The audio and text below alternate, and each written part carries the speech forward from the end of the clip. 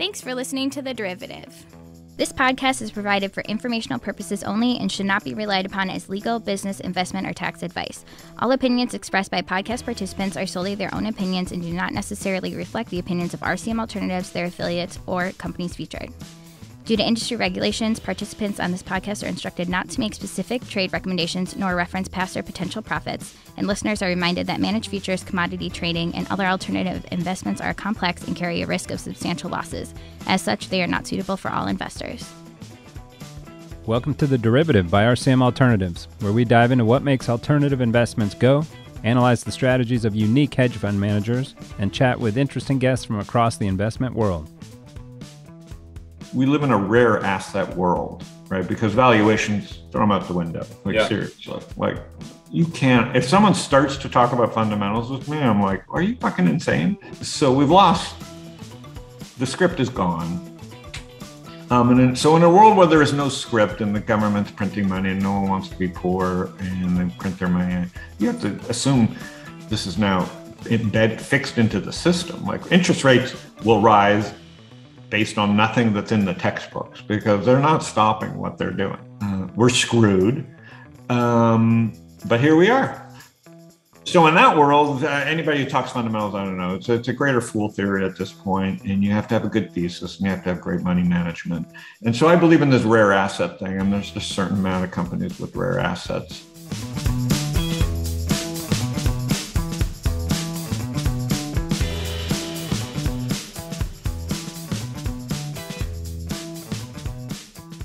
Hi, everyone. I'm back from my break, 10 days in Montana. And we've got a guest on today who knows a thing or two about hiking and biking up mountains when not picking out the next tech winners or starting his own companies. We've got Howard Lindzon on today. He's the founder of StockTwits, CEO of Social Leverage, and much, much more. Welcome, Howard. How are you? I'm good, thanks. You're in Coronado today? I am. It's another nice day. I am home alone. The kids are in college. My wife's working in Phoenix, so it's like Costanza. I'm getting a lot done here. Right. What's your normal split between Phoenix and Coronado? I think it's like 6-7 months Phoenix and a few months Coronado, and then on the road. COVID's been like 8 months Phoenix, 4 months Coronado, but that'll change a little bit as we learn to live with COVID. Doesn't seem like it's going anywhere, so we'll just learn to live with it. I hear you. And then both your kids are in college? Yeah, my daughter's graduated. She works at Raleigh Road in New York. It's a portfolio company, but she's worked there over a year and was an intern there. Loves the whole fractional cultural asset IPOs, like collectibles. Yeah. And my son is a golf nut, and he's at UNLV doing like a PGA hospitality program. Nice. They figured out how to SEO that and get kids that search for golf careers to go to UNLV for 4 or 5 years. Good scam. And they get to go to class actually with COVID or what? He sent me a picture yesterday. It was pretty funny of him hitting into like one of those like machine, like one of those. I think he's happy. It's just all golf all the time. So it's like, I don't even know what the hell they're doing there. Yeah, exactly. Whatever it is, it's keeping them off the streets. And can you imagine going to school in Vegas? That would have been a nightmare for me. But I think it's a nightmare. I think Vegas is, the Vegas that I remember was kind of, was never classy. Yeah, a little seedy. Sinatra era was like people wore suits and smoking jackets But Vegas is great for food and friends, and it's a little overwhelming. I hear it. Is he going to play golf there? He might try and walk on. I don't think he's good enough, but like he's definitely going to play club golf and just loves the game. He's +1. He's a great golfer. Yeah, I had Matt Holler back on here who played at Wake Forest, and he's like a +1 now. And we spent 10 minutes talking about the golf between him as a +1 and the guys on tour is as big as between me as a 18 and him as a +1. He's correct. Like, the numbers start to make little difference, and they're just. It's like Richter scale. Like yes. When, once you go from like a 2 to a +1, that's Richter scale. And then if you go to a +1, +2, it's probably Richter scale. And if you're +4, it's like bananas. Yeah. Dustin Johnson. Yeah. And then I wanted to talk to you too about cycling. I'm a bit of a cyclist myself. So how often when did you get into that? You seem to love it. Do you do Peloton as well? Yeah, I just got a Peloton. I had a weird, let's see, I've been riding my whole life, but like on and off, and this last 5 years on. And I'm definitely not in great shape. I'm like fit, but I only do a few. It's not like I do weights and I'm not like a stretch machine. And I do yoga. I do a little bit of everything, but like cycling and a little bit of running and hiking. But it's 90% cycling as my fitness. And it's just the one thing I do that's weird and different, and not everybody does it, but I love it. And I do like the Peloton. I think it's like when I run at a time, it's kind of a forced way to burn calories. It's very structured. And I love that part of it if I only have half an hour. You an investor in Peloton? I own the stock. It's had a rough 6 months, I think. I buy the dip type of company for me. It's one of my core 8 to 80 positions. I think it's a crossover metaverse. It's Netflix meets fitness, meets data, meets community. I mean, it's hard for them to screw it up at this point. Right. If the product remains good. Like there's a few things. So far, I have no complaints. It's much like people love their Tesla. I think people love their Peloton. Obviously, Tesla's a bigger business and harder business, but Peloton's a fascinating company. So you don't buy into it's a screen on a bike, right? Like people are comparing it to bike. It is a screen on a bike, but it is a fucking $59 subscription, which makes me bullish on Netflix. I think they're undercharging. I think they have some elasticity. If and again, Netflix could buy Peloton. Like again, like the world that we live in. I'm off topic, but that's all right. Yeah, we have a topic. The world where we live in a rare asset world, right? Because valuations throw them out the window. Seriously, like you can't. If someone starts to talk about fundamentals with me, I'm like, are you fucking insane? Fundamentals aren't working at seed stage startups. Like, what I used to do in 2006, 2007, at StockTwits, we raised money on a $600,000 valuation. I thought that was a good deal, right? Yeah. Like I could go out and raise today on my brand and on StockTwits, I could go raise a seed round at 20 million valuation. Yeah. So we've lost, the script is gone.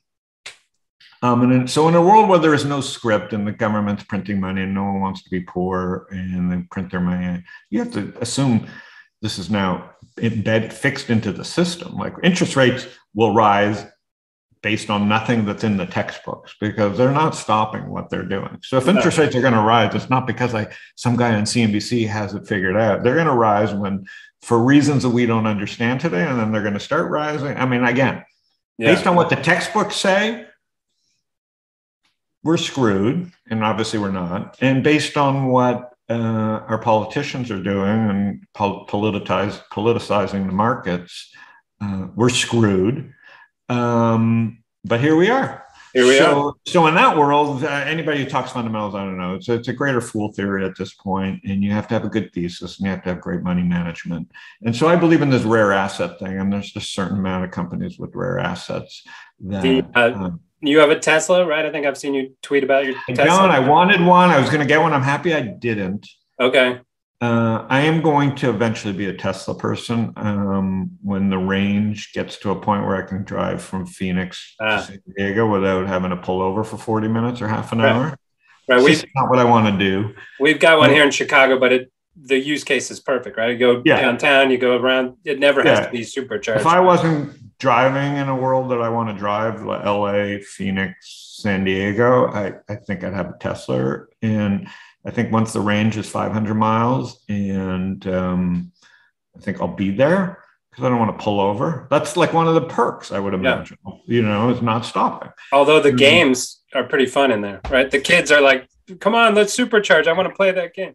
Oh, wow. So that community I'm starting to see as my friends, I had a friend here visiting this week and he had a Tesla and I had to go help, I had to go to find a super stage charger and blah, blah, this. And I got to see the community at large of like what goes on behind the scenes of owning a Tesla. And it's like the people are hooked. He's built, kudos to him. He's built, I think the financial people that want to short it based on the financials, I'm sure they have a great textbook case. Yeah. But what they don't understand is that it's a rare digital asset and he's a rare human being.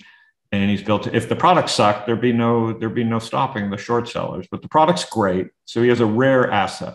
And we're seeing this in crypto, and now we're seeing it in, with certain companies where the valuations are based on how people feel.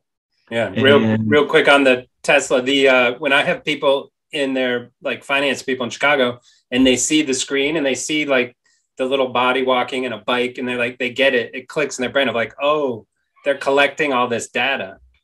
And I'm like, yeah, exactly. Hold on. They're collecting all the data, and they've built, listen, you got to go charge it a supercharger. They've kept control of what I think the right things they want to keep control of for the experience. And it's hard to bet against that guy. I'm not a user, and I think that's cost me a fortune. I think the lesson of Tesla and the lesson of Peloton and the lesson of Nike and the lesson of Google, the companies that I really own and have is my mistake with Tesla is not owning the product.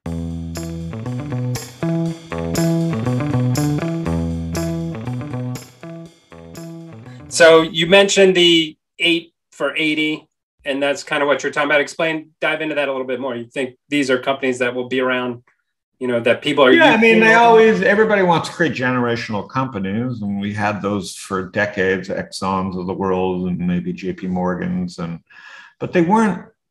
I mean, the cloud changed everything, right? Like the cloud turned business on its head. We went from an extraction-based world to an expansionary world where, if you put stuff in the cloud, anything's possible. And so we've got into some new growth paradigm where eventually we're a crypto where machines will just pay machines. Like, people may not like it, but like, I want to own growth. I want to own software companies that don't have any employees, and then just our digital toll roads. And I think we're seeing that with Ethereum and Solana at some levels. People just pure software, and everybody getting paid for contracts and gas fees and using the highway, and it's all being done on a ledger. And these are tremendous growth opportunities that may not have fundamentals the way textbooks and Warren Buffett and the true stock market fundamentals were created. But I think the crypto market is much like the stock market. It's just going to require a whole new set of fundamentals that people will agree upon. Now, in the meantime, anything can happen. Stocks can go up and down like bananas, as we've seen. But like, until there's like some agreed upon standard of fundamentals, shit's breaking, and it's pretty wild. And then you have lack of institutions with growth, and it's pretty fun to see retail make a fortune. I mean, literally tens of thousands of retail investors in crypto are making fortunes. They're the new, go west young men. They're the new farmers of the agricultural revolution. It's a new breed of wealth. Truly amazing. Do you think there's a social, getting deep right away here, but do you think there's a social downside to that, of like, if there's just software that makes money and you don't need employees, you don't need, right? Is it just, or then, hey, you got to shift from being an employee to an investor? Yeah, that's what I think. I think if you want to have some sort of life fulfillment, you need to be an investor.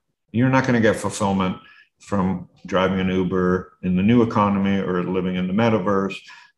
You may get from fulfillment as a creator. Of course you get fulfillment. There is the new tradesman, which is a creator. And that could be a digital creator, could be a digital artist, could be a designer of apps.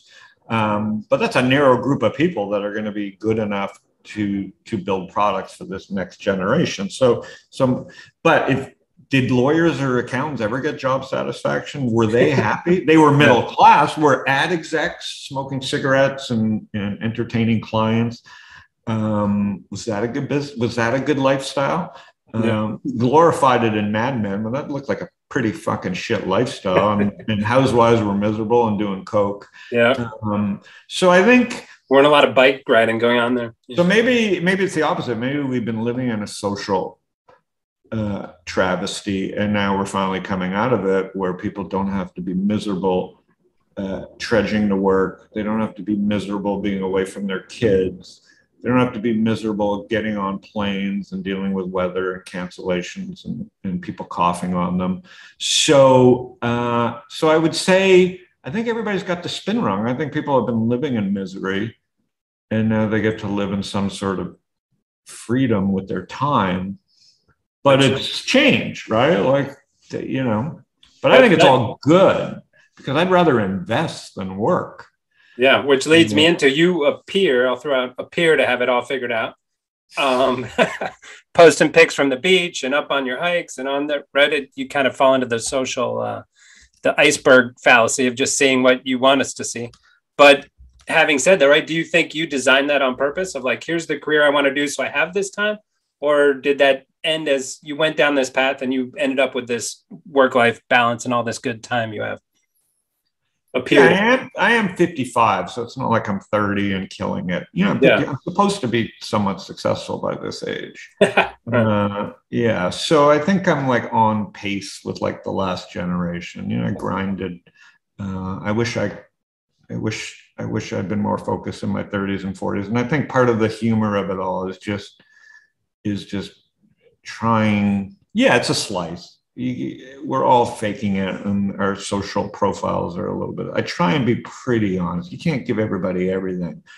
But it seems if someone came to you and said, "Hey, I'll pay you 8 times what you make now a year in your investments, plus the upside, whatever," right? If the economics were 8 times better, but you got to go into this office 5 days a week, would you? Yeah, I don't think there's a job that anybody would pay me 8 times of what I'm making. So I feel pretty safe. I'm unemployable. I think.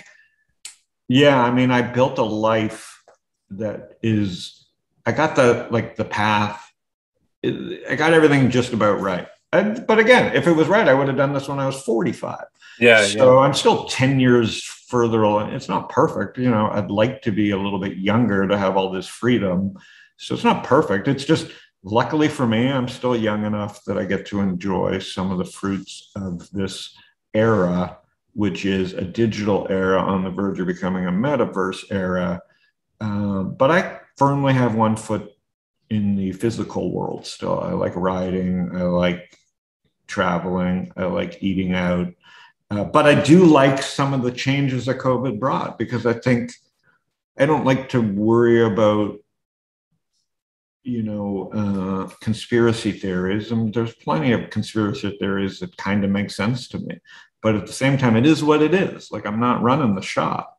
And so, I'm a classic trend follower. And I'm like, okay, I'm aggravated. I'm cynical. I don't really trust government. I don't really trust corporations. Well, they're all fucking getting it anyway. They're all going to get theirs. Yeah, but you seem to have a unique ability to say, like, I don't trust any of that, but I'm still fully invested, right? Too many people are like, I don't trust any of that, so I'm in cash, or I'm all in Bitcoin, right? Or they take the wrong route and say, I'm scared of all that, so I'm not going to invest anything. I mean, all I got to do is not be the last guy out. I don't need to be the first guy in, and I don't want to be the last guy out. So with those 2 basic principles, even assuming the market's rigged, which I do, every time I buy a stock, I'm trying to figure out, or a startup, I'm trying to figure out what my downside is and what my potential upside is. And if the math makes sense, I stay in something. Is that what you? That's what you mean by trend following? Yeah. It's what I mean by trend following. Like, I try and follow really smart people that are in trades that make sense to me. This goes to the 8 to 80. 8-year-olds use the products. 80-year-olds use the product. There's obviously products that 8-year-olds are using that you think, if you want true growth, you try and find a product that 80-year-olds are using, but that 8-year-olds are going to start using it, or vice versa, like the metaverse, 10-year-olds are using it, but 80-year-olds will use it. That's where you get true growth. But I like to own with my real money companies that, aren't as volatile. Like I say, they're used by 8-year-olds and 80-year-olds. When the market sells off really hard, they go on sale a couple times a year or once a year, and you buy them. Which is what's that list look like? Nike. Today it looks like, I'm scared because these companies are all overvalued. The list got hammered in the couple Chinese stocks that I own, the 8 to 80, Tencent and Alibaba's. So like I said, there's always constant reshuffling and gardening of your portfolio. But I've the last couple of months I've dropped China. Just I don't even know why I had it in there, but I figured Tencent and Alibaba were like 8 to 80 company, and they really are. Yeah, right? They just happen to be in China. Yeah, and they happen to own some things that the government could just take away from them. Yeah, or just change the rules. They're changing shareholder base, so it's like, do I do I want that aggravation in my life? Do I believe they're going to zero? No. Am I panicking? Probably. But at the same time, I don't like when the rules change, and so you have to adjust.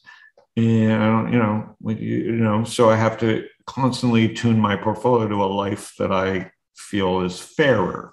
It's all relative because the markets are rigged. But assuming that you believe that, and I do, you can still win. Because you only have to be right a few times. It's like back to my Montana. We would tell him the joke there. You don't have to be faster than the bear. You only got to be faster than Grandpa, who we were hiking with, right? Like, doesn't matter that they're rigged. You only got to be faster than the guy that the rigging's going to get caught up to. And I'm following smart people in technologies that are 9,000 years ahead of everybody else. Too many people choose not to do the work to follow these people that have a career success of being right around growth and technology. And so I have no ego. If I have to follow really smart people to make a buck, I mean, you couldn't talk about an easier way to draft behind very smart people than in investing. You can do it in sports, like I said, cycling. You do it in sports. These guys ride the Tour de France. They go 21 days. They generally are riding as a group for 18 of those days. And there's three or so days or a few hours a day where they're on their own and making decisions about, do they stay with the pack? Do they break away from the pack? And that's really what investing is, right? You don't have to, you can stay pretty close to the indexes and try and really figure out where you have a slight edge and power through with that one or two ideas that differentiate you from the index, or you can build your own portfolio, or you can go very narrow because you really believe the people that you follow, whether it's around crypto or whether it's around commodities or whether it's around software, that you have an incredible edge and let other people do the work for you. So those are like Fred Wilson type people. Yeah, like it's not broken. Like the people that got me into crypto they're not rocket scientists. They just have a history of being right about big technological trends. And it's up to me to allocate the proper amounts from my portfolio based on my risk profile and based on my time horizons. But I don't need to call Fred or Chris Dixon or ask them to tweet. I get people who, hey, what do you think about Farfetch? And I'm like, the same as I thought about it 2 days ago. I don't know. Like, I'm not going to call Fred or Chris Dixon and go, what do you think about Bitcoin? Like, I'll know when they are done. And it won't be at the exact top, and they won't be buying at the exact bottoms. But I know directionally that these people are bullish. They have very little. They're not doing it for the money at this point. They have nothing but reputation risk. So when you can line up people that have the capital, the past history of being successful right around their domain, and they're taking reputation risk over financial risk by sharing their thoughts, those are a really good cocktail for you trend following or what I would say drafting behind very smart people. And that's my little trick. It's not really, it's working, man. It's worked for like 15 years. Yeah. So, and if people want to draft behind me, great. But they should know what I'm doing, which is I'm not a rocket science. I'm drafting behind people that, you know what I mean? So, yeah. So we're all playing this game, and that's why I think trend following works. It's that old stick a bullhorn, and then someone hears it and they spread the word. And it's just, I'm trying to get as close to the source of true expertise as possible. But so in my world where we've had people, I think Eric Crittenden, right? Yeah. Like trend following is a loaded term. It's a defined term. So right of like we're tracking 85 global futures markets and currencies and commodities. And technically right? Systematically buying the breakouts above certain moving averages or levels. Totally believe in that too, but I just don't have the time to really live by it. But yes, Eric's great at that, and I believe in that. Yep.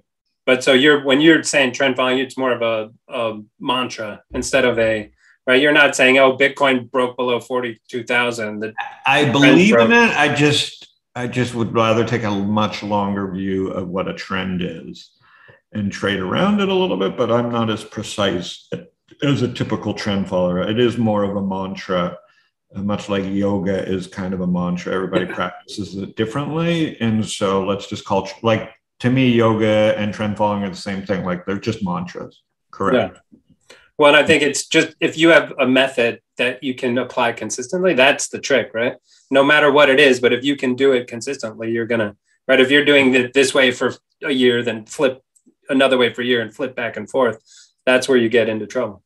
Yeah. I mean, it would be a bummer for me if, like, Chris Dixon retired or Mark Andreessen retired or Fred Wilson said, I'm not writing anymore. I'm like, what? There goes my edge. And so I'm constantly looking for people that are right a lot. And I have them on my podcast. Like, my podcast is just basically me trying to be nice to people that I want to, like, make sure they still respond to my emails, whether it's Jeff Richards or Om Malik, people that are just living inside these trends and putting their own money on the line and are willing to share. They're going to be wrong a lot, but if you can catch a few big trends, and I've caught in a few, which is just software and now crypto, I don't know how much more you can do. Right. And so that's what I think about trend following, is, like, find really smart people that have domain experience and then just fucking stay out of their way and leave them alone. So it's more social trend following. Very much social, very much technology focused. And I'm jumping all over I'm going to ask this question in a second, but back to crypto, like, so what percent do you think is, and you're not giving investment advice here, but just for you, what percent makes sense, right? People are like, hey, it's worth 1% of your net worth, just as a call out. Yeah, I really struggle with that because I've gone from 0 to 80% down to 50%. It depends on my private portfolio, right? I have a very barbelled approach. I've shared it with Josh in the book, but because of so much risk that I take and my age and my Canadian conservative background, I'm very high cash, always have been, because I'm always writing checks to weird, obscure things. And sometimes I write 10 a month and sometimes I don't write any for a year. So there's periods where I'm just flush and not thinking about investing or beating the indexes. And then there's other periods where I'm like, oh my God, I got to raise cash, because it's not even that I own stocks or crypto. It's just all my money's in the private market. So for me with crypto, it's like, it started out as like, okay, I got to have some exposure. Now I would say it's over 50% of my liquid net worth. Really? Yeah. 50. And then how diversified is that? Like 10? I don't know, because it's in some funds that are somewhat liquid. So it's like, it's very illiquid if you said it, but it's worked for me, you know, whether it's been Helium or Solana or Serum. It's, you know, I'm letting other people invest for me in this space. Again, there's another thesis I have around trend following, which is like, I don't mind paying fees. You know, trend followers have always had high fees because the returns are potentially outsized. And so the type of trend following I believe is, you know, I had never believed in, if you believe in indexing, I get it. But if I'm a trend follower, I'll pay fees for people who are really good at it and have a great insights into catching and riding trends. So in crypto, I've just paid managers, you know, and then I learn from them. So I treat them as my research department. And if you find a few good ones, their research becomes your way of doubling down or tripling down on a position they may hold on your own through Coinbase or through an exchange. But luckily, I've been in some good funds. But I would say of my liquid, it's over 50%, but I'm not uncomfortable because I feel like there's fundamentals developing. So in 2017, there were no fundamentals. It was purely the Wild West. And this time around, it's almost all fundamentals. Where valuations are crazy, but it's almost all fundamentals. You know. So you actually care what they're doing? Or are you just have to? At this point, you're an idiot after 2017 if you're going to speculate and truly not understand the use cases and the development in the communities around these projects and true fundamentals, like how much is being staked, how much developer, what's happening on these platforms. And so we're starting to see that take shape. It's not pure fundamentals yet, but we're seeing the beginnings of fundamentals and the morning stars of crypto getting built and the ways to measure fundamentals, whether we like them or not. There's whether it's Dune, there's projects getting funded and that are creating the fundamentals that will be accepted as generally that people will share data around that says, oh, this is undervalued based on this metric. Yeah, on how many people are using the protocol or whatever. Yeah, that's exciting. Like, that's why I think it's more like stocks than it is currencies. And do you think you think people would be too late? Like, is the trend's already well established? It's just starting. I think these breakouts in the summer, after the horrific, Chinese, like kind of like a 1 month crash or 2 month crash in April, May or June, whenever it was. Yeah. It was pretty violent, and you could kind of pin it to the Chinese stopping the mining, but as we see again, that only helps decentralization. So it seems like it's like a roach, crypto. You think you got one, and there's 10 more. So I think decentralization is just coming. Yeah, and I think you can fight it, or you can watch it, or you can do what I'm doing, is participate. And because it's coming, all the things that come with an ecosystem are happening: research, fundamentals, contextual, understandings of relative values, and growth. Like some of these blockchains, whether it's Solana or Ethereum, are incredible. The amount of activity that's happening on it. And we're seeing that with people with gas fees being as high as they are. So I try and tell people, it's like Visa or MasterCard. If you were, when people were, sending money over a wire or passing bags of gold or however they're doing before a debit card and the Visa and MasterCard, and the first 5 years or 10 years of Visa or MasterCard, people were like, what? I don't trust that. Yeah. What am I going to do if I travel? Like, we traveled when I was a kid with American Express traveler's checks taped around our body. Yeah. That was the gold. That was the gold. You couldn't lose your traveler's checks. That seems so archaic. Yeah. And not seems, it is. So for people to dismiss crypto when it really does make sense around having a digitized ledger, pretty fascinating. With that comes great risk, fraud but again, this is happening whether people like it or not. Yeah. And we could spend hours on but there's for sure a lot of risk, but not too late. And to me, I like that you're saying, hey, I don't have the time or the skill set to go in and pick 10 of these 500 roaches out there. Like, let some pros pick out the roaches for me. Or let the pros circle 50, and then I'll try and pick 2 based on like who I read and how I understand and what the direction of and what the angle of ascent is or descent. I'll still apply my own weird rudimentary trend following and biases to these things, but I'd like it to be circled to 50. I don't want to study 500 blockchains.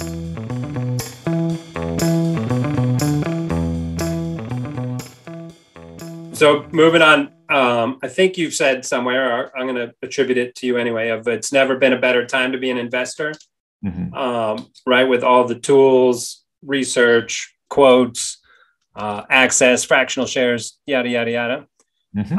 So just what's your general thought on that? Is that true? Was that you who said that? Yeah, it's me. I've been saying it forever. And I think we had this long period of I think you give people a phone, a social network, bandwidth, and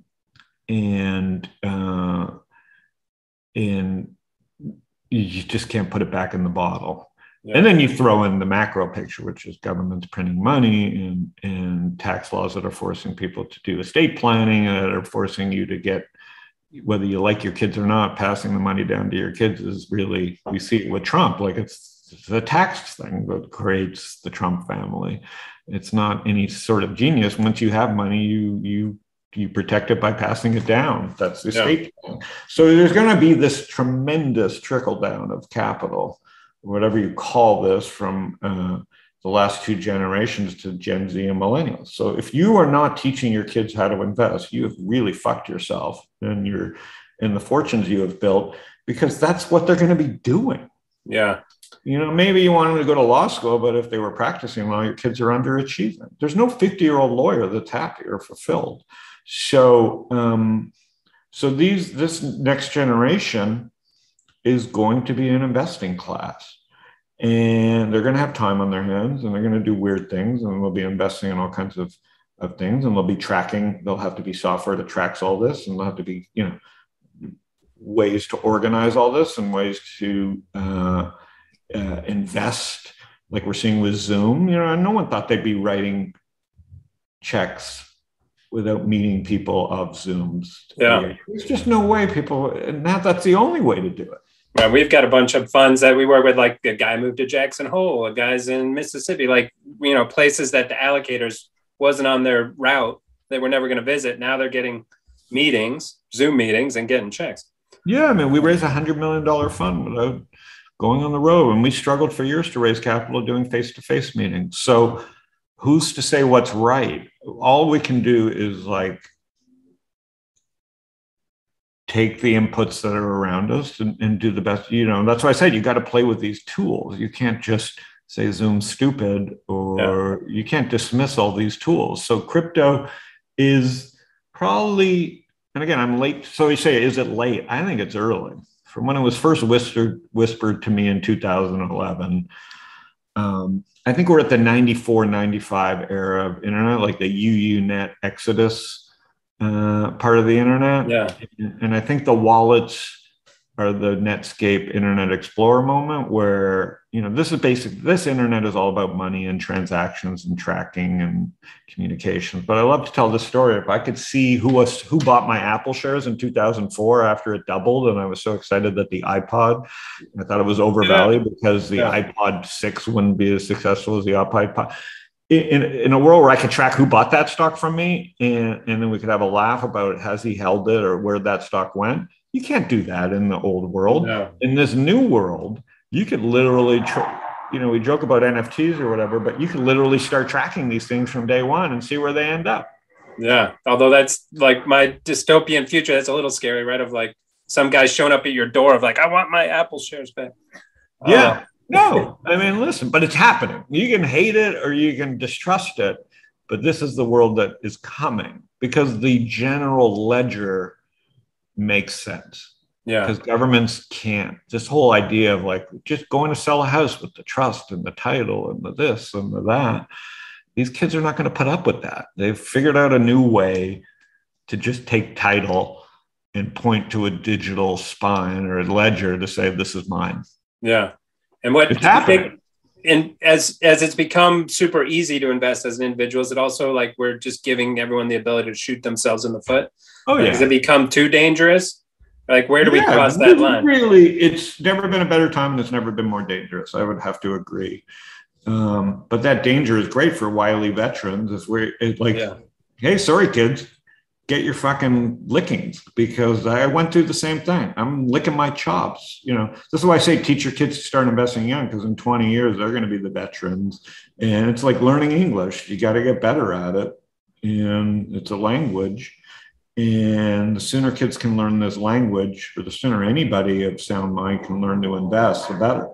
But do you think it's become over gamified, like too easy? Right, like Bill Brewster on the pod, whose cousin was the kid who unfortunately killed himself after the margin call on Robinhood. Right, I mean, it's over gamified, obviously, but what does that mean? Yeah, because we were over interneted in '99. We had Global Crossing, we had WorldCom, we had all these fucking Quest, we had all these people laying cable to get people on the internet. So who are we going to blame? Like, let's blame them, because if we wouldn't be trading on E-Trade if these guys hadn't laid the cable. So we've had this massive onboarding in 1999. So the internet bubble at least gave us millions of people online.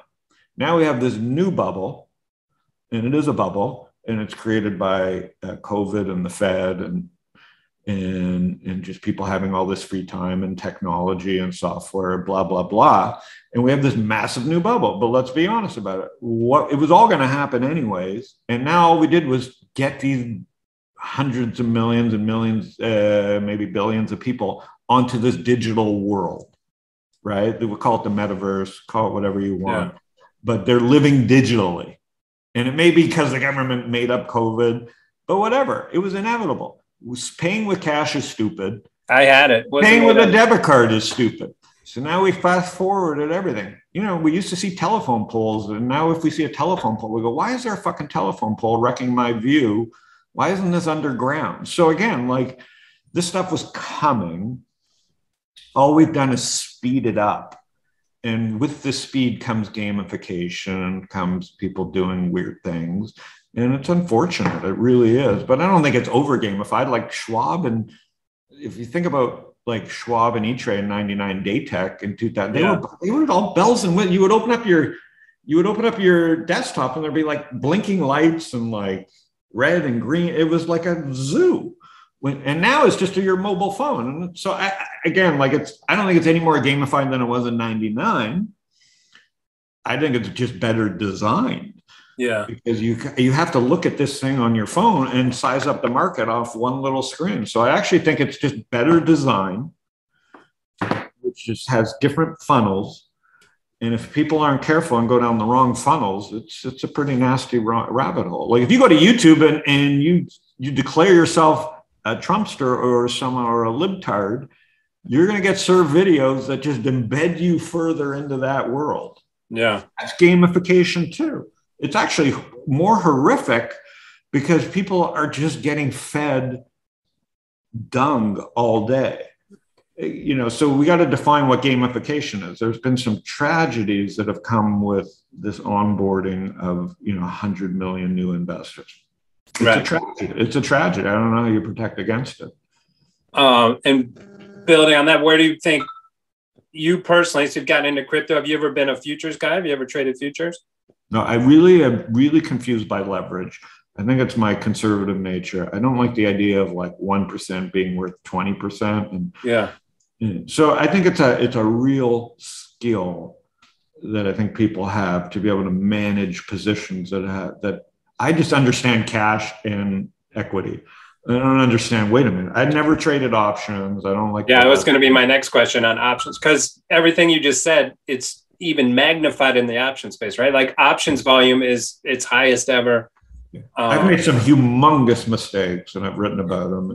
In every time I've dabbled, I think I know something, and I've just got my ass handed to me. So again, I'm never going to get the returns that a great futures or options trader would get. But again, I'm living within my own. I'm not competing against everybody. I'm competing. The game that I'm playing is just. It's a good question. I mean, the game that I'm playing is just trying to, make a great living. Yeah. And save it. It's make a lot of money. Yeah. Because that's the game. Upward to the right. There's a million ways to play the game. Are you a billionaire yet? Getting close? I mean, it depends. I mean, it just depends on the print. I'm kidding. It depends on how much money the government continues to print. At some point, we'll all be billionaires. I mean, honestly, it's a joke. Yeah, right. Like, what does it mean when we all are? What does it mean anymore? No, I mean, you look at real estate prices. I'm like, I don't understand this thing. Like, I thought when I bought my first home with my wife in 1997, and we paid like 120 grand for a house in Phoenix, and we're like, oh my God, this is insane. And so what do I know? Like, inflation is bananas. Yeah, I'm sure it's not cheap there in Coronado.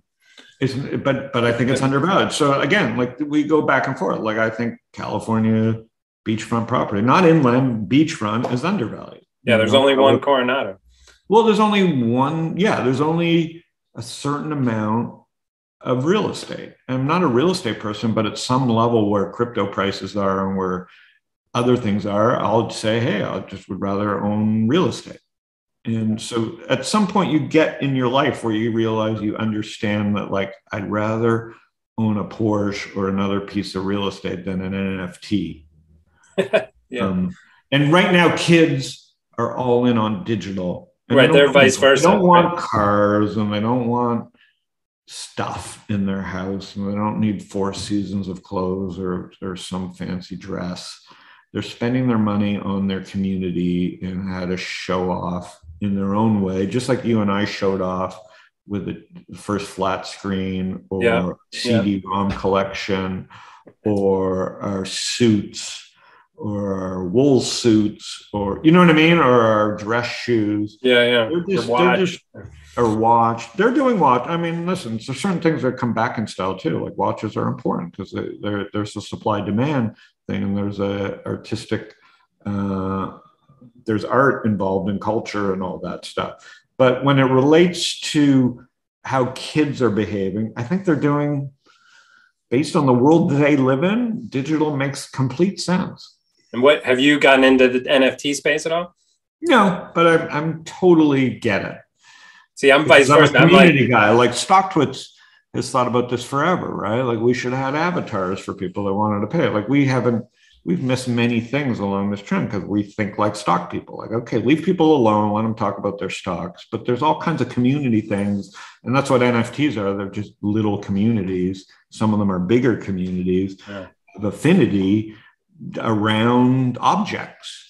And they're weird to us old people. Right. I'm like, I get crypto, sort of. I own some, I understand it. But then the NFT seems totally out in left field to me, which seems weird when I'm already in the crypto lane, but it's like, come on. Well, crypto doesn't mean anything unless you can use it. Right. And so I totally get the NFTs. I didn't get the NBA Top Shot part because I'm like, okay, that seems very narrow. Yeah. But I do get the JPEG stuff in people paying for a rare thing if they love it.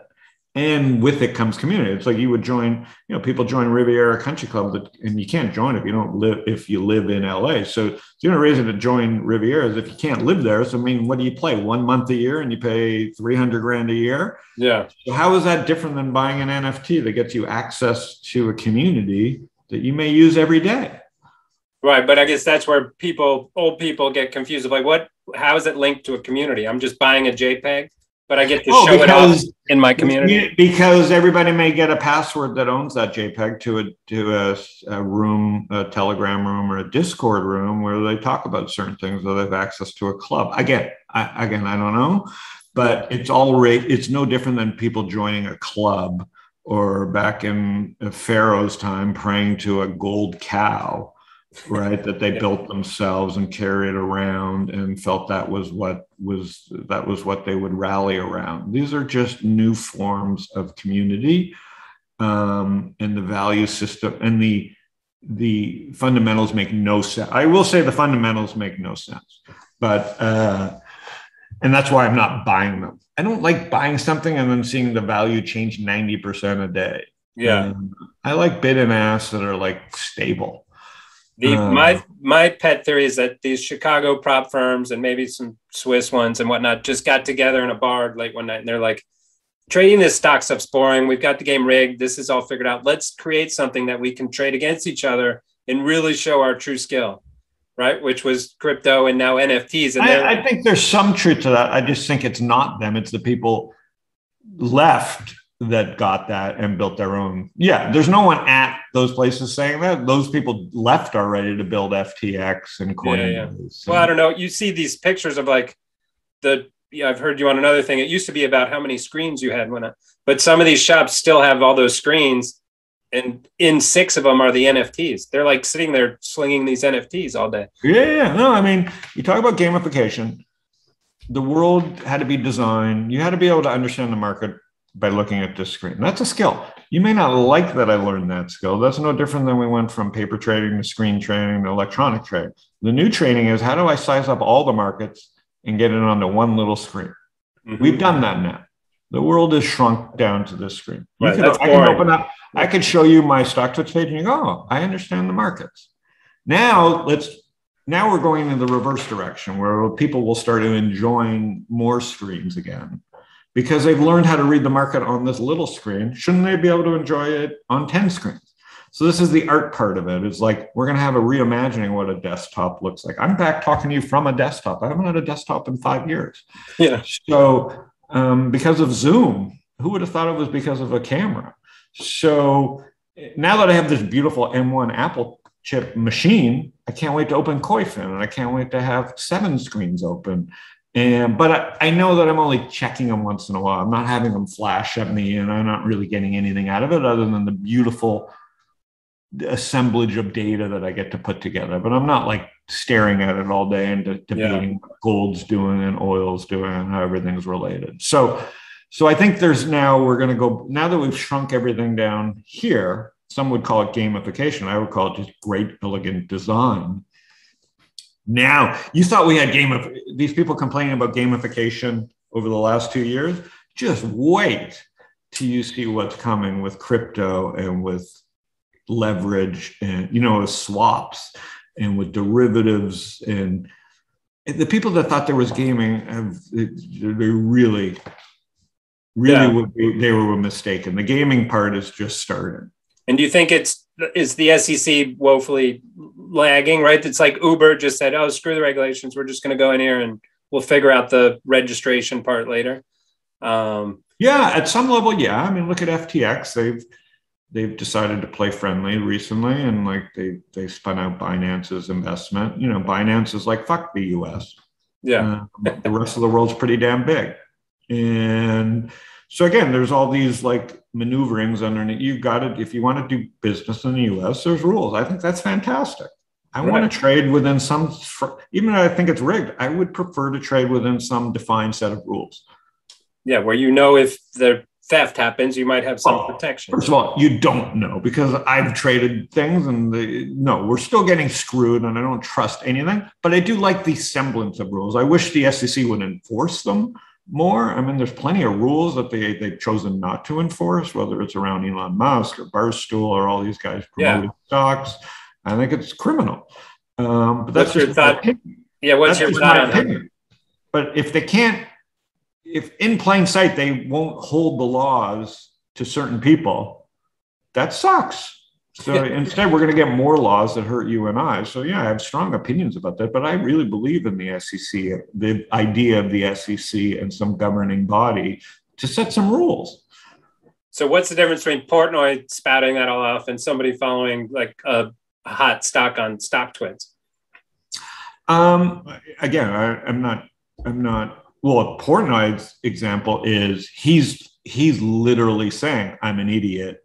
Yeah, he's saying that's an excuse, and I just call bullshit. I'm like, no, you're not an idiot. Yeah, you are a promoter, and you are running a gambling site, and then you're asking for people to go to jail on a brokerage site which is regulated. You know what I mean? And then you're investing in competitors and not disclosing it, and it's just so many conflicts. Yeah. But again, buyer beware. Like, all right, like I'm not gonna make a stand and go on TV and say I hate Barstool. I'm just like, I've chosen to say I don't trust the guy. Like X'd him out of all my feeds, and like I don't want to hear anything about it. But I talk with friends who are like this. I'm like, but you don't trust him, do you? Like just seeing him talk, you can't trust him. And they're like, oh no, he built that whole thing. He's the smartest guy out there. I'm like, he is very granted, but he's also blatantly promoting these things, and that it'll last until it doesn't last.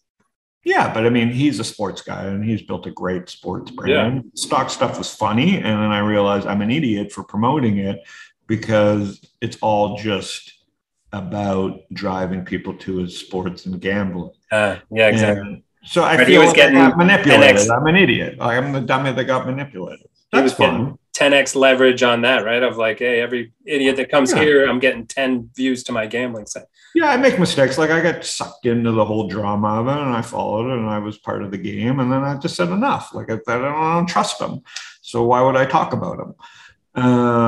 But he's not. You can't stop him. No. And if he's going to be stopped, or Elon Musk is going to be stopped, it's for breaking the rules, and somebody's got to hold these people accountable to the rules. And that's where we're at. And we saw this with Trump. It's like there's a different set of rules, and that's dangerous. Maybe the Canadians will save us. No, I just think buyer beware. You have to understand that the rules are changing lately, and invest accordingly. Like there's no one really there to protect you, especially in the crypto world. If you're going to do this, you got to be prepared that your account could get cleaned out. Which is you're comfortable having 50% knowing that could get cleaned out? Yeah. Well, luckily for me, what's the difference? How much different is again, these are all different depending on where you are. Yeah. Then I'd have another problem, and I'd have to liquidate, bring it over, figure out. It's just not even worth it to me. And I'm bullish enough. But yes, I am taking that type of risk, and that's a little bit scary. But you don't have to sell your house and get divorced and all that. Yeah. If that went to zero, everybody could laugh at me. And I just don't think it's going to happen. And at the same time, it wouldn't change my life. Yeah. I'd be mad, and it would be very frustrating, but it would shrink the game, and I know how to play the other side of the game. So it's a risk. Yeah, but that's what you get paid for.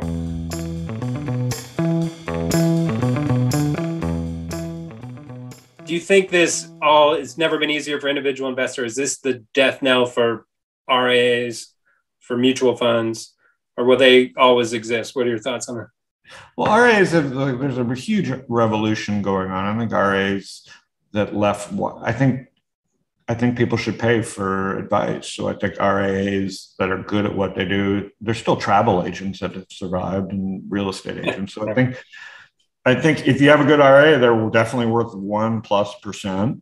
And if you have a shitty RIA, they're not worth freeze too low a price, or to freeze too high a price. So, but I think this is your money. I think everybody should have financial advisors. Some of them you won't pay. Like Fred Wilson, is he a financial advisor of mine? Yes. I just don't call him for financial advice. Right. And he doesn't bill me. But there's certain people that I have Charlie, like I have people that manage my money for me and just try and help me think through asset allocation and these things. I'm still going to make mistakes, but I truly believe the RIA industry is ripe for growth and disruption and all kinds of chaos. But it seems counter to the individual investor. Everything's on a screen. I can click through. I don't need these kids, as we're calling them, don't want to talk to anyone, right? They just want to click, click, click. Today, I think as things get complicated, and as they get their families and they have other things going on in their life, and they're not trading NFTs and crypto, and they want to own 8 to 80 companies with cash flow. Again, I just think the service business around investing is going to be a big business. And you have this huge transition from 60-40 portfolios to what is that 40% in bonds? What is that going to look like in 20 years? Yeah. And so I think I think good RIAs are in high demand. And I think bad RIAs are screwed, just like the bad travel agents are screwed, because technology is there to help people do this stuff themselves. I'm going to title the pod Howard thinks RIAs are like travel agents. Yeah, there's still some alive. I don't know if that's truly the title, but what I mean is, I get it. To still use a travel agent because they know the cities, and that seems you and I would never do that. But I think financial advisors that are really good around one area, whether it's venture capital or stock picking, can make a living. If you're just doing pure asset allocation, that's a tough. Be an RIA. But if you have and estate planning and all the rest. If you can do taxes and really help people with trusts, and I've gone through all this, it's very complicated. So I think RIAs are fine. Which also leads into your talk about something that needs disruption, right? Of here's plug in all your situation and out comes a solution that gets automatically engineered for you. Yeah, it's not just that. It's like you got, if bonds aren't an option, you've got 40%. Let's say you want to take 20% of that and speculate in it. RAs don't have the tools that allow their customers to have software that talks to all these things. There's Orion software. I study this a lot. There's Orion, as I would call it. Orion. But there's all these archaic ways that RAs have to hodgepodge to communicate with their clients for whatever the rules are. And that stuff needs to be upgraded 1,000%. So that excites me because I think RIAs are important, but I also think RIAs aren't doing the best by their clients because they're selling a 60-40 asset allocation in a world where maybe that 40% should be in venture and in crypto and higher cash. You know what I mean? So my main question is, what does a portfolio look like for someone in their 30s that just inherited a lot of money? Is it 100% NASDAQ? Is it 60% NASDAQ, 20% cash, 20% venture capital? It definitely shouldn't be bonds. I just don't believe in it. Return-free risk, as the new saying goes, right? Well, it's not a new saying, it's reality. Yeah. Like, I can't understand the math. So I can understand why Google will borrow at 0%. That's smart. It seems very smart. But I can't see why I would lend Google at 0%. Yeah. Well, you want to get your money back, right? If it's huge deflation. I don't want my money back. I'm comfortable taking risks. And that's what I'm saying. People need to teach their kids how to take risk and how to behave and how to take responsibility for taking that risk and understand risk. I use for my kids Loved. I don't know if you know that. Yeah, you got any recommendations? Yeah, I think it's a great product. David, we almost invested. We've looked at the company for a while. He's a really smart kid. There's no one that's really owned that space, but Loved is a good product. Do you like it? Yeah, my kids loved it because it was it bucketed everything, right? So my daughter was like, "Oh, I'm interested in environment or something earthy," right? And then she was like, and it gave you these different choices, and you could invest in the whole bucket or go different choices. And then my son was like, "No, I like EA Sports." So he wanted to just click through and get actual invest in EA Sport. So it was nice. I just think that's the type of things that, that I think you're doing the right thing. Like they're figuring out, and they can look at their account and see the results. So, right. We put a bunch of the money in March of last year. So he's like, so now my new job is it's not always going to be like this. Right? It's not going to double. But maybe it is. Maybe your new job is to say, listen, we live in a new paradigm. No, I agree with you. It's a bubble. And I say that comfortably, but again, the bubble could go on for 3 years, and I don't want to leave 600% on the table if my timing is off. So, So, but we are living in some kind of weird, but that's your trend fund. But you don't get worried about the bubble could end tomorrow and the crypto crash, right? It's down. I assume it will. And March was pretty bad, or May for crypto, everything was down 50%. Again, there is no risk-free return. But that's not an exit for you, right? Like you're saying, this trend is still in place, this long-term trend. I'm not going to get spooked out. Until I'm wrong. Yeah. You'll end up giving back stuff, but it's like you're doing with your kids. Get them involved early and often, and get them to make decisions. And they'll make bad decisions and good decisions. But the sooner they learn this language, as they're learning with you in Loved, or some kids are learning with Robinhood, the sooner the better. Yeah. And we'll stick with the parent corner for a second. My son's into golf. He's a 7th grader on the school team. How'd you keep your son interested, or was he pushing you to keep playing? I wasn't a Tiger dad, but he just loved it. And I got him in earlier. Theoretically, I should have pushed him harder because there was about a 6-7 year period where he stopped playing and did everything else. But I feel that's good for kids, though, too. Investing, I don't think there's a better sport than golf. It's you can play it your whole life, and you can never really master it. And it's a good parent-kid type of lifetime game. What's your handicap? Just my body type. The pear-shaped human body. My sense of humor. No athletic ability. I don't know. Just I'm at an 8. It's good. Great. Yeah. It's got to be exciting. When did your son pass you? Because I'm nearly there. I'm like a 18 or 16. I was about 16 where I started. I've come close to beating him a few times. I've beat him on 9 holes now occasionally. I can't hold it together. I actually beat him for 18. I think you were there when I beat him for 18 max at one point. Yeah, so it's rare. The last time I beat him, he was kind of happy about it. He was like, wow. Yeah, way to go, Pops. Yeah. It won't happen again, Dad, but it was pretty cool.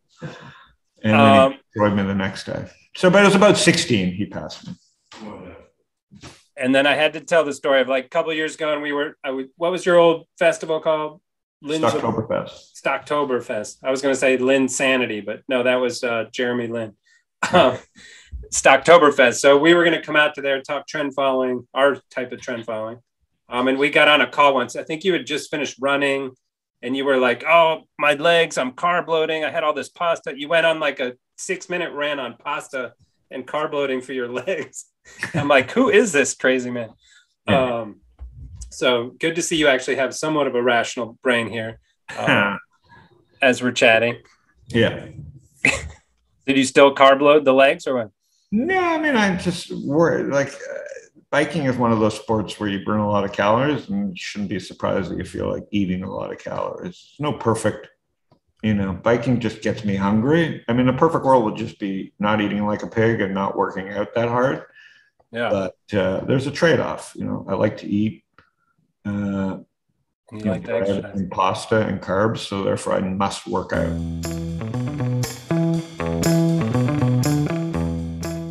We finished with some quick, like 5 favorites, so you can just give a quick answer. So favorites, your bio says you're in search of the perfect sleep solution. You have a favorite sleep solution? What does that mean? I'm back experimenting now, but unfortunately for me, it's still Ambien. It just works, I need to sleep. It's kind of an easy hook. What happens when you can't sleep? You're just thinking of all the stuff's running through your head? Yeah, it's just kind of a bad cycle of not being able to turn off the brain. And it's probably a trick that I can master into the right scenario, but the drug works, and I'm kind of a sucker for it. Perfect. This episode brought to you by Ambien. And favorite golf course? Two questions. Favorite one you've played? Favorite one you'd like to play? I would say Pebble. I don't remember. It's been 10, 15 years, but I would say Pebble. I really love playing with my friends in LA at Bel Air or Riviera. And then I'm not at like same with restaurants. I'm not chasing another, like once I find something I like, I'll just keep asking to do the same thing. Like whether it's dumplings or pasta or a steak, I'm not constantly in search. Sleep is something, yes, we're humans, we need it. I'm constantly tinkering and trying to figure it out. When it comes to golf or food or anything else, it's like, no, if I find something good, I'll just keep going until it's not good. So you don't have Augusta on the bucket list or something? No, I mean, first of all, I think it looks really hard, but of course I wouldn't. Yeah. But I'm not calling my friends going, how do we get on? Right. Yeah. Favorite bike ride that I've ever done? I think I don't have a favorite. I have my go-to, which is kind of boring, which here in Coronado or around Phoenix. I've had some incredible rides, but the hard rides that are memorable, you don't want to do again. Yeah. Because they're just punishing and they're not enjoyable. They're just, you're doing it to do it. Do you watch Tour de France? Do you ever want to go do like the Tourmalet or something? I don't understand it. Just like car racing, I don't understand how the timing works, and it just doesn't seem fair. How are they so close after 21 days? So I think the whole thing's stupid. Well, it's because I think it's a beautiful sport, and they figured out a way to wreck it with like declaring a winner. Well, it's like you say, right? They're just back in the pack, not wasting their energy out in front, back in the pack for most of it, and just spend super little time. But it's already narrowed down to a certain few before whoever put in the most time, and every team picks their king. I just don't like the whole. I love the sport, hate the whole idea of a winner. Understood. And you said no favorites, but favorite Coronado restaurant that you go for your dumplings and your steaks? There's nothing on Coronado. Not promoting anything. San Diego. We have to do better. I'm a big fan of Hane Sushi and the Dumpling Inn. So it's easy to find me at one of those two places. Done. We're going to go there next time. And then favorite, as you can see with my banner behind me, favorite Star Wars character. I don't know. I never was into it at all. Ever. I guess Chewbacca, just because of manscaping. I think it would be great for my business. We'll take it. Can you do a Chewbacca? You know his voice? Is that the right character? That was it. You nailed it. Right. Don't know it, but that was a good trade for Disney. Paid Lucas $2 billion and have made probably $10 billion off it already. Yep. And helped them launch Disney Plus. But anyway, thanks, Howard. It's been fun. We will talk to you soon, and best of luck with everything. All right. Thanks for doing this. Crypto to the moon. See you. All right. Take care. Cheers. The Derivative is brought to you by CME Group. CME Group is the world's leading and most diverse futures and options exchange. For more information and educational resources about futures and options, visit cmegroup.com. You've been listening to The Derivative. Links from this episode will be in the episode description of this channel. Follow us on Twitter at RCMAlts and visit our website to read our blog or subscribe to our newsletter at rcmalts.com. If you liked our show, introduce a friend and show them how to subscribe. And be sure to leave comments. We'd love to hear from you.